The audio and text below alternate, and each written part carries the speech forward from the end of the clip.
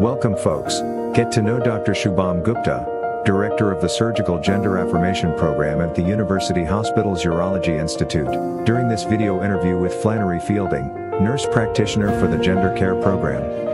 Flannery asked the questions you wanted to know the answers to. So please continue to watch folks, and enjoy the interview. I'm Shubham Gupta. I'm a urologist at University Hospitals. I specialize in reconstructive urology and gender affirmation surgery. I'm a part of the gender affirmation program here, as well as the chief of reconstructive urology division.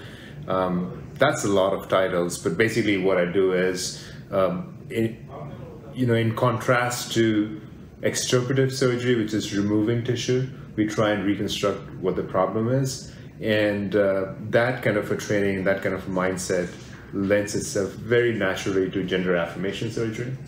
In terms of, obviously folks want to know about the gender affirmation surgery experience that our team has. I've been in practice for 8 years, so that's completed fellowship, residency and everything, in practice since 2014, and have been taking care of transgender and gender diverse individuals for about 5 years, so since 2017. And this has been one of the greatest pleasures of my life, taking care of the community. That's fantastic. Okay, cool. So how many surgeries would you say that you've done in the last 5 years, as far as the different gender affirming surgeries that you perform?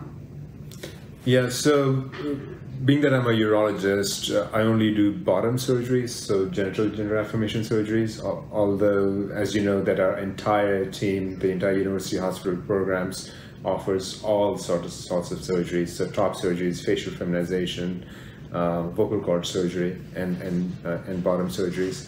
Within bottom surgeries, I do phalloplasties, which is masculinizing genital surgery, metoidoplasty, which is also masculinizing genital gender affirmation surgery, and vaginoplasty. In 2022, by the end of 2022, we will do about 100 bottom surgeries in the calendar year 2022. And that number has been increasing at a very rapid clip. We did 70 bottom surgeries in 2021. We did, I think, 20 in 2020. And that's early 2020, late 2019 is when we started the program here, when I was recruited from Kentucky. So prior to 2020, we didn't do any bottom surgeries at UH.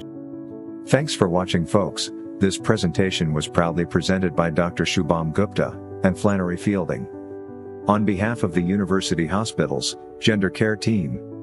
For any information, please contact the Gender Care team at the University Hospitals.